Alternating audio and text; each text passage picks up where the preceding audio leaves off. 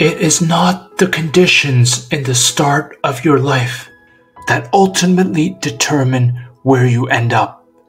Through hard work, perseverance, and determination, you can achieve anything. In today's story, we are going to talk about the rise of Mr. Tony Tan Cakitong, the founder of Jollibee. It is also a story of finding opportunities amidst difficult times. But before we begin, make sure you hit the like button and subscribe so you'll be notified anytime we have a new video. Let's begin. Today, Jollibee is famously known as the most dominant quick service restaurant in the Philippines, with over 1,200 outlets with presence in Southeast Asia, the Middle East, North America, and Europe. But its beginning was much more humble. For Tony, life did not start off easy for him. Born third of 7 siblings, he was the son of poor Chinese immigrants from Fujian, born on January 5, 1953, and had to work extremely hard to get an education. His family migrated from southeastern China to the Philippines in search of a better life, and he became involved in the restaurant business from an early age when his father opened a restaurant. From a young age, Tony helped his family by washing dishes, bussing tables, and serving customers. Because all family members helped out at the restaurant, the success of the restaurant enabled Tony to pursue a degree in chemical engineering from the University of Santo Tomas. Upon college graduation, at the age of 22, he saw an advertisement for a franchise of an ice cream store called Magnolia Dairy Ice Cream, and he was intrigued. Tony and his wife visited the main Magnolia ice cream plant, and he saw that it was a great opportunity to support his future family. And it was in 1975 when Mr. Tony Tan Cakitong and his wife Grace decided to open 2 small ice cream parlors in Cubao, Quezon City. Now, there were many ice cream stores at that time with little differentiation. Ice cream stores were around every corner. So part of his strategy was to offer a cleaner store, better customer service, and larger scoops of ice cream. He learned very early on a business lesson, which was to give customers more than what they expected. And soon, the customers started asking for more. They wanted warm meals, so the family decided to start serving sandwiches and burgers. Soon enough, the hamburgers started selling more than the ice cream, and at that point, the founder decided that perhaps they needed to pivot strategy. Amongst the advice of management consultant Manuel C. Lumba, the family decided to convert the ice cream parlor into a fast food restaurant. Mr. Tony Tan Cakitong quoted, "Yeah, maybe we should change our position now. From ice cream now, change it to a hamburger house." And in 1978, they decided to shift to hamburgers as their focus and to also professionalize their management. They realized they needed a more organized group, including store managers and trained people. They discontinued the Magnolia franchise and converted his ice cream parlors into fast food outlets. The change would prove to be difficult as they would have to deal with new people and new processes. Now, what would they name their business? Tony and his business partners came up with the idea that Filipinos are very busy all the time, yet happy and always smiling. Realizing that he needed a brand name and logo for his new business, Mr. Cakitong and his family decided on using a smiling red bee. They chose a bee because it represents hard work, and honey represents the sweet things in life. The jolly prefix was meant to inspire happiness and enjoyment, hence the name Jollibee. they had some great initial success and the stores started expanding, but then all of a sudden they heard some news that could almost kill them overnight. The largest multinational hamburger chain in the world that we all know of, McDonald's, decided to enter the Filipino market.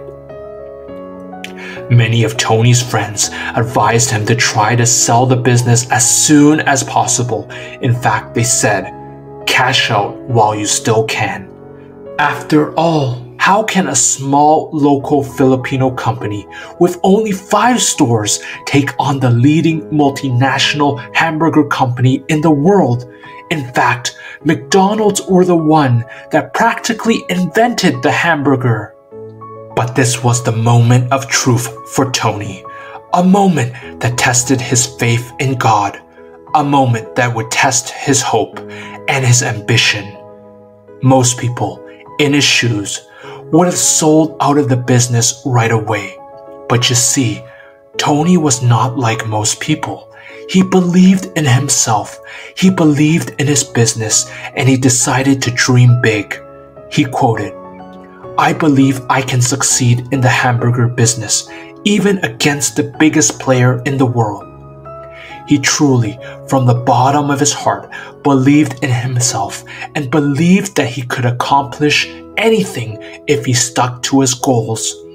He knew that Jollibee's customers liked their hamburgers and decided to stay in the business for better or for worse. In his deepest, darkest moments, when doubt started to creep in, he remembered the advice of his father, who was also in the restaurant business. His father quoted, "In the restaurant business, it is the taste that counts." While the advice seemed elementary and basic, it was very important advice that Tony would never forget. After all, customers kept coming back. Tony was convinced that Jollibee could offer better tasting products than their competitors, even better than McDonald's. In 1979, Tony and his brother went to the US to study the fast food business.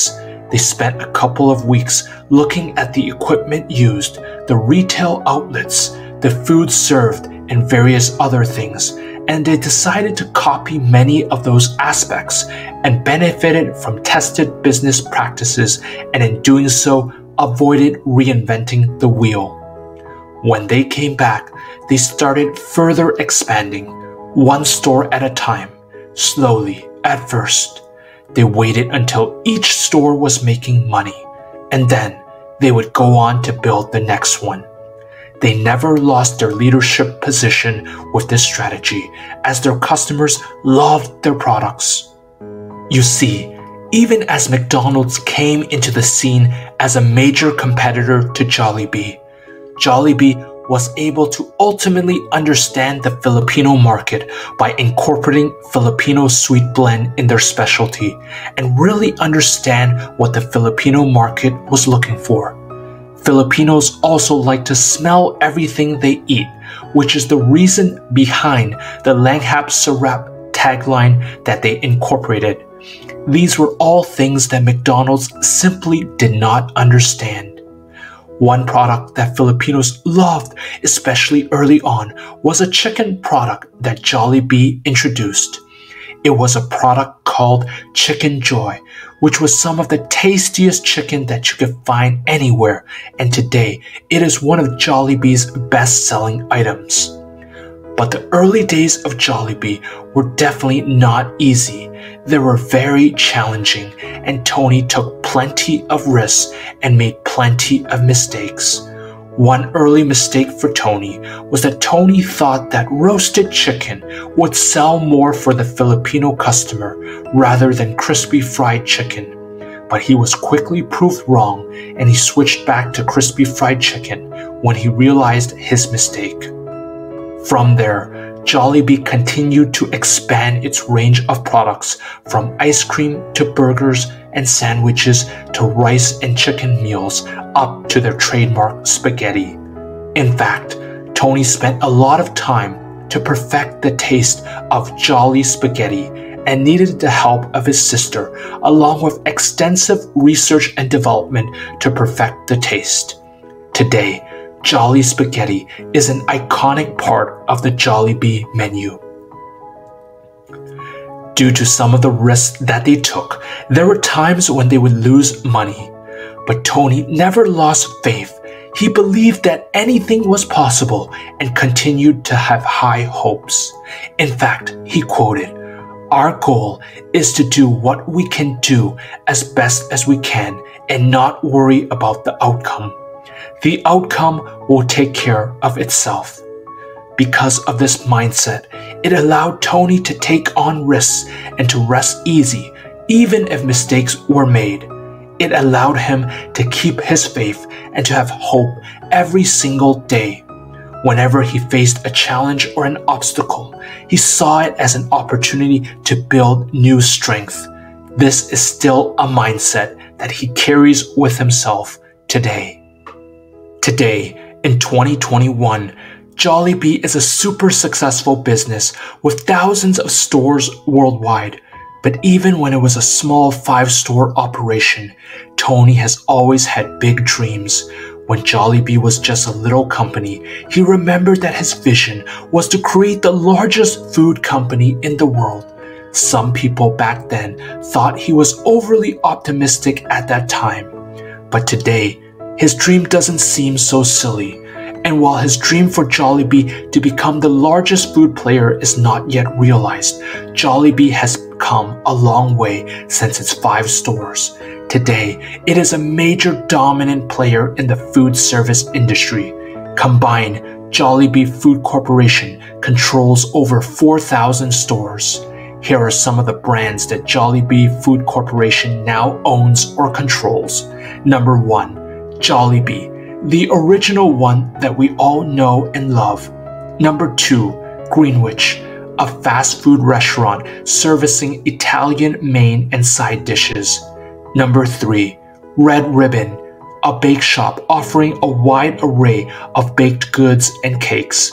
Number 4, Chowking, a fast food servicing Chinese food such as noodle soups, dim sum, and rice bowls.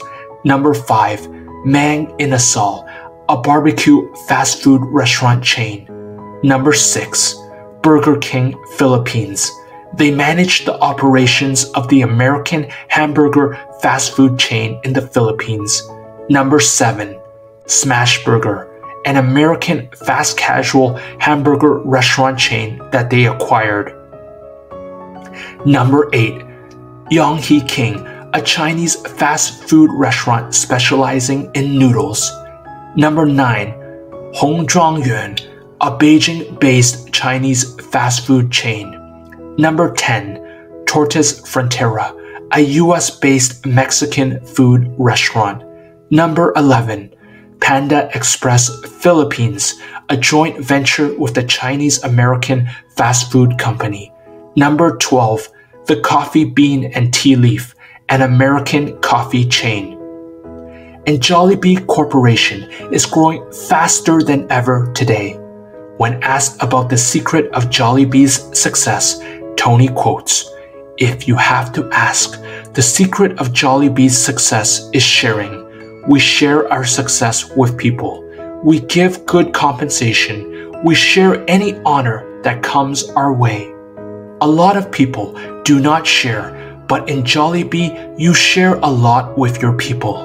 Jollibee's strong focus on issues such as product development, operational excellence, customer service, marketing and promotion, social responsibility, and leadership helped it become the market leader in the Filipino fast food industry.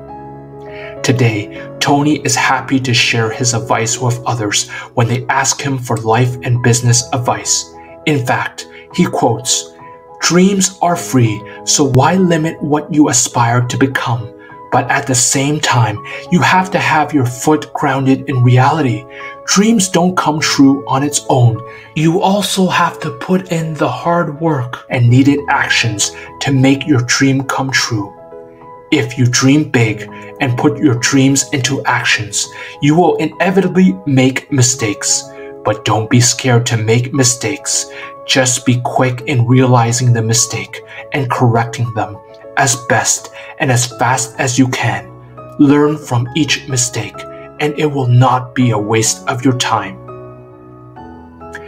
Tan Cakitong's entrepreneurial success helped him achieve the Ernst & Young World Entrepreneur Award in 2004, and Jollibee Group was the only Filipino company to make it to the top 20 of Asia's best employers list, ranking 16th. And as of January 2021, Forbes magazine ranked Tan Cakitong as the number 9 richest man in the Philippines with his net worth of $2.4 billion. I'll leave you with one final quote from Tony. It is within our own power to make our dreams a reality. They are not created by anyone other than ourselves.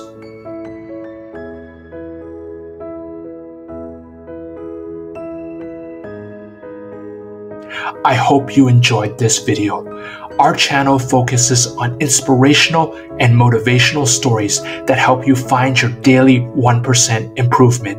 If you enjoyed this video, don't forget to hit the like button and subscribe. So, what dreams are you gonna go after today? Drop a comment below and we'll be sure to address it in the next video. Until then, see you next time.